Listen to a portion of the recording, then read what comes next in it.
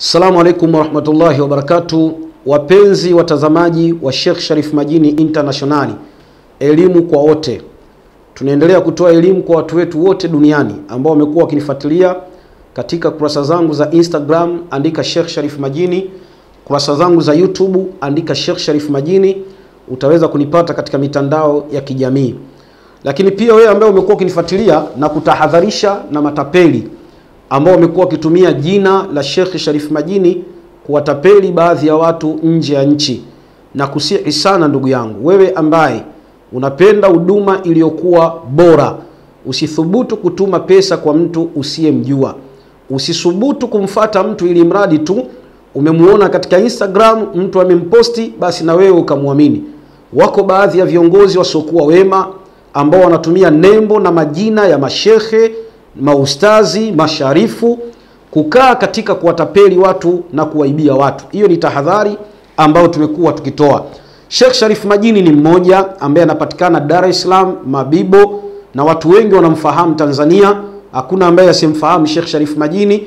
Asije mtu akakwambia kwamba Sharif Majini anapatikana Pemba, au Sharif Majini anapatikana Zanzibar, au Sharif Majini anapatikana Tanga, au Sharif Majini anapatikana Sumbawanga, au Sharif Majini anapatikana pengine tofauti na Mabibo. Mabibo ni moja, na kama una ndugu yako yuko Dar es Salaam unaweza ukamwagiza aje Mabibo.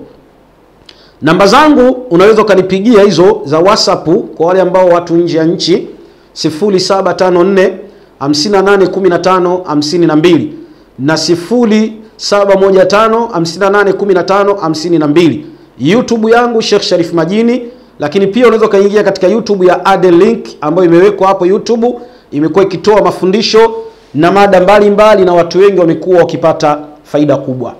Leo tuna nini jipya ambalo dakika zetu 30 tunataka tuzizungumze? Leo tutazungumzia mada inayohusu kijicho. Nini maana ya kijicho? Na kijicho kimekuwa na tafsiri gani?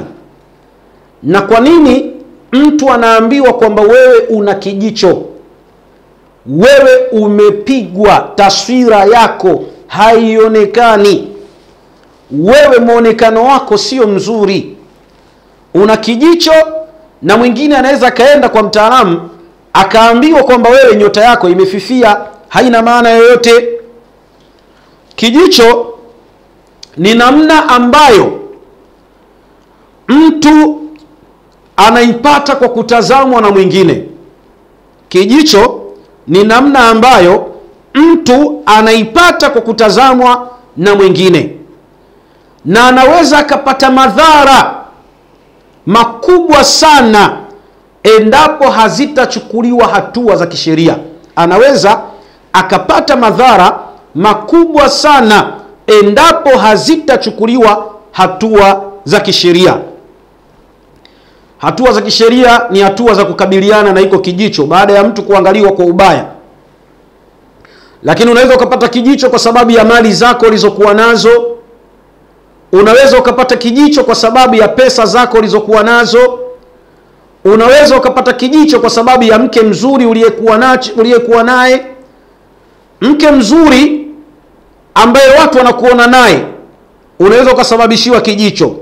Mtoto mzuri ambaye watu wanaikuona naye, unaweza ukasababishiwa kijicho na mwanao. Gari nzuri uliyokuwa nayo inaweza ikakusababishia kijicho. Nyumba nzuri uliyokuwa nayo inaweza ikakusababishia kijicho.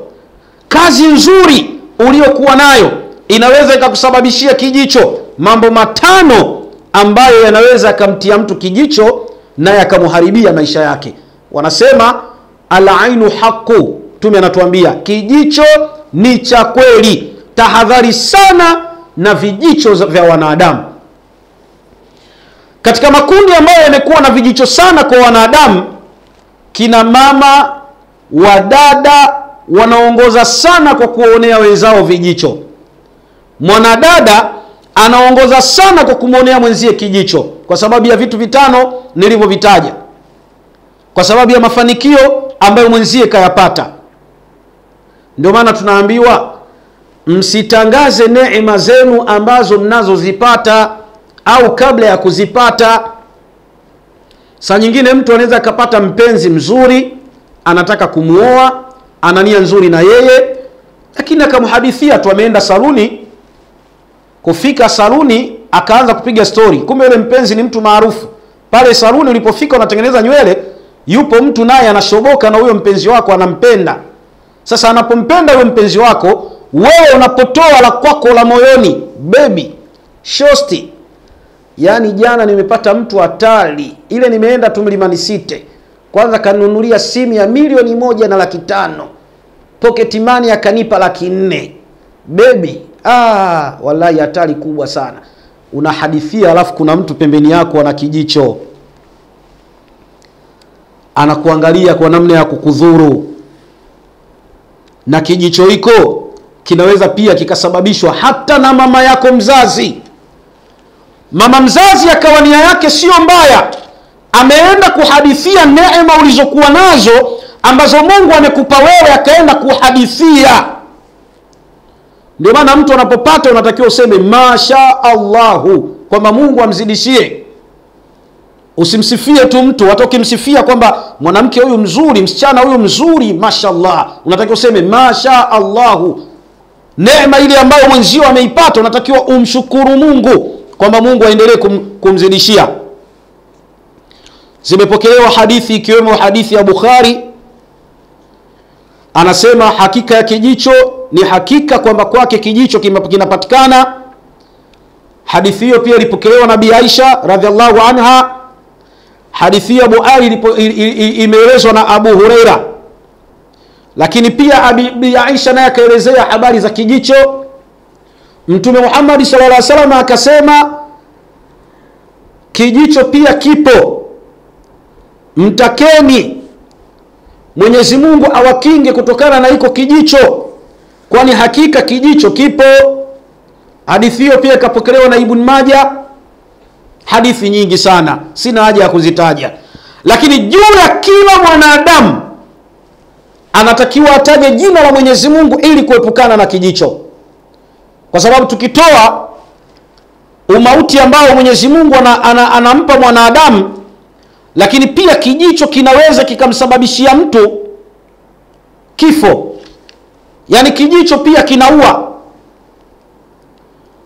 kinaweza kikakuua kwa sababu ya kuvaa nguo mpya, kwa sababu ya kununua gari jipya, au unapotaka kufanya jambo jema, ama unapopata neema ya kitu chenye kumpendeza Mungu, au mtu akikaa katika kioo anajitazama, au anapofanya kazi yoyote yenye manufaa ili aweze kujikinga na kuihami nafsi yake na madhara ya majini na watu kutokana na kijicho. Hivyo vitu vyote unatakiwa mtu umombe Mungu. Saa nyingine mwanadamu anakaa katika kioo anajiuliza, hivi mimi ndo fulani? Kweli mimi ndo neema zote hizi Mungu kanipa? Mimi ambaye nilikuwa nikishindia muogo mmoja, leo Mungu kanipa neema. Yani ujiamini wewe mwenyewe, unaweza ukajipa kijicho kwa kukaa katika kioo tu ukajiangalia na ukajipa kijicho. Au saa nyingine mtu anaweza kaona kitu kinachostaajabisha. Kitu kinachostaajabisha ni bora akiombe. Ukiona kitu kinastaajabisha, muombe Mungu baraka iwe kwake mtu huyo na mwingine. Ukimwona mtu ana kitu ambacho ni cha ajabu, basi mtu huyo unatakiwa pia umuombe, usimtie katika kijicho, katika uadui. Lakini pia kuna kijicho ambacho mtu anaweza akakipata kabla au baada ya kufunga ndoa. Ndoa nyingi sana zinavunjika, chunguzeni. Kuna ndoa ambazo zinavunjika baada ya kufunga au kabla ya kufunga. Kumbe hujui kwamba ndoa ile ilikuwa na kijicho. Mtu mwenye kijicho au mtu ambaye amepigwa kijicho na akahisi kwamba yeye ana kijicho, anaweza akasema masha Allahu la haula wala quwwata illa billah. Masha Allahu la haula wala quwwata illa billah. Ukalitamka ili neno, au katamka a'udhu kama bikalimati llahi tamma min kulli shaitani wa hamma wa min kulli aini lamma. Unaomba uepukane na kijicho, na kukingeni na maneno ya Mwenyezi Mungu yaliyotimia kutokana na shetani na kila chenye sumu yenye kuua na kutokana na kijicho. Lakini endapo pia utataka kujikinga zaidi na kijicho, utasema a'udhu bikalimati llahi tammat min kulli shaitani wa hammat wa min kulli aini lamma. Nataka hifadhi kwa maneno ya Mwenyezi Mungu yaliyotimia, mimi na watoto wangu na mali yangu. Min kulli shaitani wa hammati wa min kulli aini lamma, kutokana na shetani na kila chenye sumu yenye kuua inayotokana na iko kijicho. Sasa nikazungumza kwamba kuna kijicho ambacho mtu anakipata baada ya kufunga ndoa.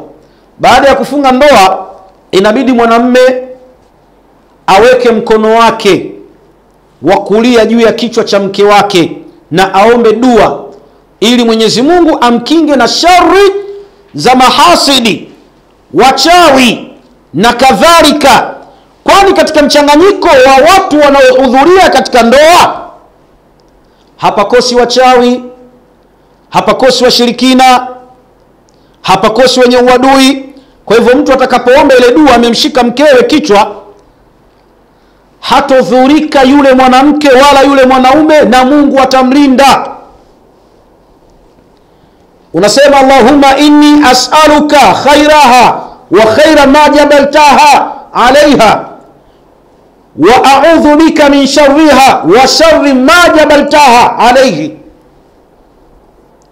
Unamwomba Mwenyezi Mungu, ewe Mola wangu, hakika mimi ninakuomba kheri kwa mwanamke huyu na kheri ulichomuumbia juu yake, na kuomba kheri kwa mwanamke huyu na kheri uliomuumbia juu yake, na ninataka hifadhi kwako, unikinge kutokana na shari zake na kutokana na shari uliomuumbia. Kwa sababu saa nyingine mwanamke anaweza akatoka na shari kutoka kwake kaumbiwa nazo, au wewe mwanaume unaweza ukatoka na shari ambazo umeumbiwa nazo kutoka kwenu. Sasa unaomba zile shari za kwenu, za kwako, zote Mwenyezi Mungu aziondoe.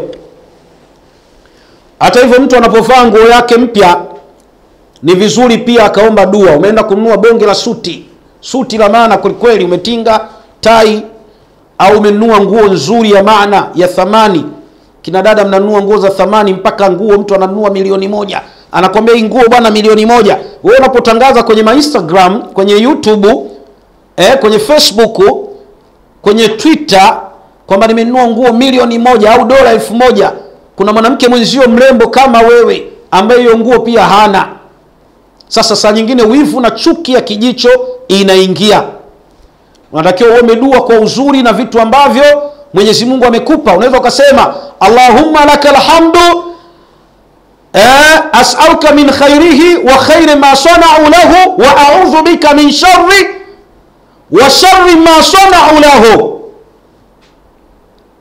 Unamwomba, Mola wangu wa haki, sifa njema zote ni zako, wewe ndiye uliyenivisha hii nguo, ninakuomba kheri yako na kheri ya kile ulichonitengenezea kwacho, na ninataka hifadhi kwako na shari ya kile nilichotengenezewa kwacho. Hii hadithi ilipokelewa na Tirmidhi. Lakal hamdu anta kausaitaini, maana yake kheri ya kile ambacho Mungu amekuvisha, umetengenezewa na kilichotengenezewa kwacho, unaomba Mwenyezi Mungu akuepushe nayo. Unapovaa nguo nzuri iombe dua, as'aluka min khairihi wa khairi ma sana'u lahu wa a'udhu bika min sharri wa sharri ma sana'u lahu. Unaomba dua wa sharri ma sana'u lahu. Vile vile mtu atakapokula chakula ama anapokunywa kinywaji chochote, ni bora kuleta dua kabla, kwani anaweza kudhuriwa na kijicho. Kijicho hiki kikubwa sana, yaani nguo tu uliyovaa inaweza ikasababisha kijicho. Mashallah, a'udhu billahi minash shaitani rajim. Kinywaji unachokunywa kinaweza kikakusababishia kijicho. Mtu akasema huyu bwana anajiona sana, kila akija mambo makubwa. Unamlani shaitani, a'udhu billahi minash shaitani rajim. Bismillahi Allahumma barik lana fihi wa at'amna khairi fihi wa at'amna khaira fihi. Nataka hifadhi kutoka kwako Mwenyezi Mungu, anikinge na shari ya shetani. Shetani mwenye kuwekwa mbali na rehema zake. Kwa jina la Mwenyezi Mungu, ewe Mwenyezi Mungu wangu wa haki, tupe baraka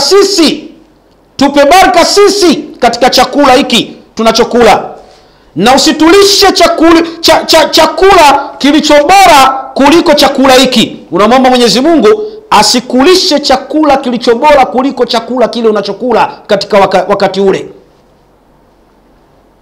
Wa at'amna khaira fihi. Sasa mtu anaweza kauliza, hivi Sharifu, katika tiba ambayo mtu amekuwa akisumbuka na kijicho, al-ainu haqqu, kijicho ni cha kweli, kijicho kinaua. Unaweza ukapata kijicho kwa sababu ya chakula, unaweza ukapata kijicho kwa sababu ya mke, mtoto, kazi, biashara, nyumba, uzuri wako pia. Maana kuna mtu mashallah, ukimwona mzuri kaumbwa na mtu mwanaume anaweza akasema ili jamaa handsome boy kweli, au mwanamke mwenzie akamsifia mwanamke mwenzie kwamba huyu kweli ni katika wadada warembo wazuri, laiti Mungu na mimi angenipa uzuri ule. Lakini Mungu anasema lakad khalaqana al-insana fi ahsan taqwim, kila mwanadamu ameumbwa katika umbile lililokuwa bora kabisa, lakini ubora unatofautiana. Nabii Yusuf alayhi salatu wasalam alipokuwa akipita, wanawake walikuwa wakitetemeka kwa uzuri ambao Mwenyezi Mungu alimpa. Sote sisi ni bora. Kuna mtu kuwa bora kwa Mungu, wote ni bora kwa Mungu, lakini tunatofautiana, ila uwezi kumwambia mwenzio mbaya. Mtu anapoathiriwa na kijicho, yatakiwa afanyiwe tiba hiyo ya kijicho iliyo sahihi, ndipo atapona. Sio kumpeleka kwa waganga wa kishirikina, wachawi, au katika makaburi. Mtu anapelekwa makaburini kukogeshwa, anaambiwa twende makaburini ukakoge. Mtu anapelekwa kwenye mizimu, twende ukakoge kwenye mizimu. Mtu anapelekwa baharini, anaambiwa twende ukakoge baharini. Mtu anaenda kuvunja nazi njia panda, anaambiwa twende ukatoe nuksi njia panda. Zile nuksi ambazo unazozipata sasa unaenda kuzitoa, ina maana zikamdhuru mwingine atakayepita pale. Kaburi ambalo unaenda kukoga, unajua ni kaburi la nani? Uenda aliyekoga, uenda lile kaburi unalikoga ni la mtu mcha Mungu zaidi, au lile kaburi ambalo unaloenda pale kukoga uenda ni la mtu ambaye ana nuksi kuliko wewe, ukatoka na ukabeba zile nuksi zikakuvaa katika mwili wako. Unajua kwamba hilo ni kaburi la namna gani? Kwa hivyo saa nyingine kijicho unaweza ukakiendeleza wewe mwenyewe ili kiendelee kuwepo na kukutesa katika mwili wako. Kijicho kinafunga kazi na kupanda cheo. Ukiwa na kijicho cheo upandi, ukiwa na kijicho kazi upati, ukiwa na kijicho biashara zako zinaharibika, watu hawakuoni. Endapo mtu atafahamika aliyeathirika na kijicho, itambidi kwanza mtu huyo aoge, kisha yatachukuliwa yale maji aliyooga, yatamiminwa mbali kabisa, kwamba yale maji yanapokoga aliyepatwa na kijicho, yale maji yasiguse katika ardhi, yaende yakamwagwe mbali kwenye mtaro mkubwa wa maji machafu, ili kumuondosha katika kile kijicho. Kama kuna beseni eneo lile, atakaa juu ya beseni, kuna maji maalum ya dawa ya bukhuli maalumu kwa ajili ya kumtoa kile kijicho, anakoga, alafu yale maji yanaenda kumwagwa katika maji yanayotembea, ili kile kijicho kisije kikampata mtu mwingine. Moja kati ya dawa ambazo unaweza ukafanya wewe mwenyewe, unaweka maji ndani ya chombo kama beseni au ndoo, kisha aliathirika na kijicho anaweza akaweka kiganja chake umo, atateka maji na atasukutua, kisha atatema yale maji machafu, atayatema, ataosha uso wake ndani ya chombo, kisha atatema katika chombo maalum, kisha ataingiza mkono wake wa kushoto na atamimina maji juu ya mkono wake wa kulia. Baada ya kuyachota kwa mkono wa kushoto, kisha ataingiza mkono wake wa kulia, atachota maji, atamimina juu kwa mkono wake wa kushoto mara moja katika iko chombo ambacho ametumia kutoa kile kijicho. Kisha ataingiza mkono wake wa kushoto ndani ya chombo, atateka maji, atamimina pia juu kwa kunawa kulia. Kisha ataingiza mkono nao, atamimina hivyo hivyo. Kisha ataingiza mkono wake wa kulia, atamimina tena maji juu ya goti lake la mguu wa kushoto, atafanya kama ananawa. Yote haya atayafanya ndani ya chombo ambacho yale maji yatakuwa yanaenda sehemu moja, yasiende sehemu nyingine kuleta athari kwa watu wengine. Atafanya upande wa ndani wa nguo yake katika chombo hicho, na atafanya upande mwingine tena katika chombo hicho. Itakapokuwa yanafanyika haya, iko chombo kisiwekwe chini, kuwe na kitu ambacho kimeegemezwa. Na baada ya hapo, yale maji yataenda yatamwagwa ili kuweza kuondosha kile kijicho katika maji ambayo yanayotembea. Dalili ya kuoga kwa mtu ambaye mwenye kijicho imezungumzwa. Tasema kwa Kiswahili. Amesema Mtume Muhammad sallallahu alaihi wasallam, kijicho ni hakika kupata kwa mtu, na lau kama kisingalikuwa kijicho, na lau kama kisingalikuwa kitu kinaweza kuitangulia kadari, basi kijicho kingalitangulia hiyo kadari. Na atakapotakiwa mmoja wenu aoge kutokana na kijicho au kutokana na jicho lake kumpata mtu, basi aoge. Hadithi hiyo imepokelewa na Muslim. Ikapokelewa na hadithi kutoka kwa Aisha radhiallahu anha. Aisha radhiallahu anha, mama Aisha amesema alikuwa Mtume Muhammad sallallahu alaihi wasallam akimwamrisha mtu mwenye kijicho atawadhe. Mtume alikuwa anamwamrisha mtu mwenye kijicho atawadhe kisha aoge kutokana na maji hayo mwenye kuathirika na hicho kijicho. Abu Daudi hadithi hii amepokea. Dua hizi unaomba kwa ajili ya mtu ambaye mwenye kijicho. Ukishindwa njoo utasomewa katika dua hizo na sadaka utatoa. Lakini pia utasoma muadhamataini, surati Ikhlasi 7, surati Falaki 7, surati Nasi 7.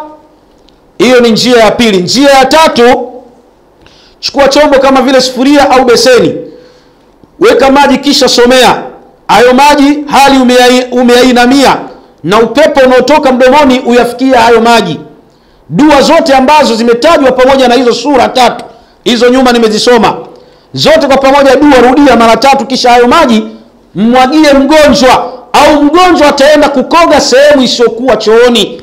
Anaweza kakoga kwenye ua. Kuna maua siku hizi yamezungushiwa, kwenye ua lile umezungushiwa, unaweza kaenda pale ukakoga. Kama kuna maji ya swimming pool, niite mimi nitayasomea hayo maji mara zaidi na mara zaidi. Ukimaliza ingia mule kwenye swimming pool, piga mbizi zako kutoa kijicho, tunachanganya na dawa. Ukimaliza ile maji ya swimming pool ya flashi ili yaweze kuondoka. Unaweza kuwa bilionea, tajiri mkubwa, mfanyabiashara mkubwa, lakini kijicho kikakuathiri. Ukasikia TRA katika nchi yako wanakudai mabilioni ya pesa kwa sababu ya kijicho. Al-ainu haqqu, kijicho ni cha kweli, na kijicho kinaua, na kijicho kinawaharibia watu maisha, na kijicho kinawafunga watu na mahusiano, kinawafunga watu na ndoa, kinawafunga watu na biashara, kinawafunga watu na kazi, kinawafunga watu na muonekano, kinawafunga watu na nyota, kinawafunga watu na kila kinachostahili. Unapomsaidia mtu huyo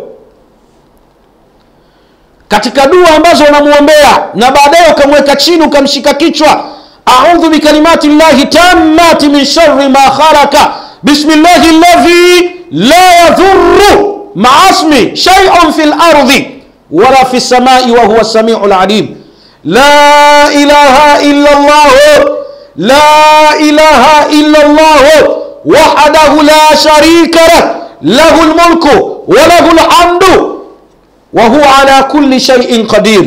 Huyo ni Allah. Yeye ndio mwenye kuponya, na yeye ndio mwenye kutoa maradhi, na yeye ndio mwenye kuuisha, na yeye ndiye mwenye kutoa uhai, na yeye ndio mwenye kuleta madhara yoyote yanaonekana. Kimaliza kwa baraka na utukufu wa mtume wetu Muhammad sallallahu alaihi wasallam, unaweza ukamswalia mtume, inna Allaha wa malaikatahu yusalluna ala nabi ya ayyuhalladhina amanu sallu alayhi wa sallimu taslima Allahumma salli ala Muhammad wa ali Muhammad, Allahumma salli ala Muhammad wa ali Muhammad, Allahumma salli ala Muhammad wa ali Muhammad, Allahumma salli ala Muhammad wa ali Muhammad, Allahumma salli ala Muhammad wa ali Muhammad, Allahumma salli ala Muhammad wa ali Muhammad, Allahumma salli ala Muhammad wa ali Muhammad, Allahumma salli ala Muhammad wa ali Muhammad kama sallaita ala Ibrahim wa ala ali Ibrahim wa barik ala Muhammad wa ala ali Muhammad kama barakta ala Ibrahim wa ala ali Ibrahim fil alamin innaka Hamidum Majid. Unapolitaja jina la mtume Muhammad sallallahu alaihi wasallam kwa mtu ambaye mwenye kijicho, kile kijicho kinaondoka. Na unaweza ukasema tu, ukawa umesimama nyakati za usiku, unasimama unamwomba Mwenyezi Mungu. Mungu katika nyakati za usiku anasema hivi, qumil layla illa qalila nisfahu aw inqus minhu qalila au zid alayhi warattilil qur'ana tartila. Ukaamka usiku alafu ukasema la haula wala quwwata illa billah. Amka usiku, mwambie Mwenyezi Mungu, la haula wala quwwata illa billah, la haula wala quwwata illa billah, hasbi Allahu wa ni'mal wakil, la haula wala quwwata illa billah. Mwenyezi Mungu anakuweka katika waja wake. Kwa wewe ambaye umesumbuliwa na kijicho, ananadi usiku Mwenyezi Mungu, ni nani mwenye kijicho ni muondoshee kijicho, ni nani mwenye maradhi ni muondoshee maradhi, ni nani mwenye vifungo ni muondoshee vifungo. Haya maradhi ya kibinadamu na maradhi ya kijini hayatoisha mpaka siku ya kiyama. Kuna mtu anaweza kauliza kwa nini majini hawaishi? Hawatoisha mpaka siku ya kiyama. Inshallah Mwenyezi Mungu anatosha kuwa shahidi baina yetu. Alhamdulillah, kwa wewe ambaye umenifuatilia, subscribe channel yangu YouTube Sheikh Sharif Majini International.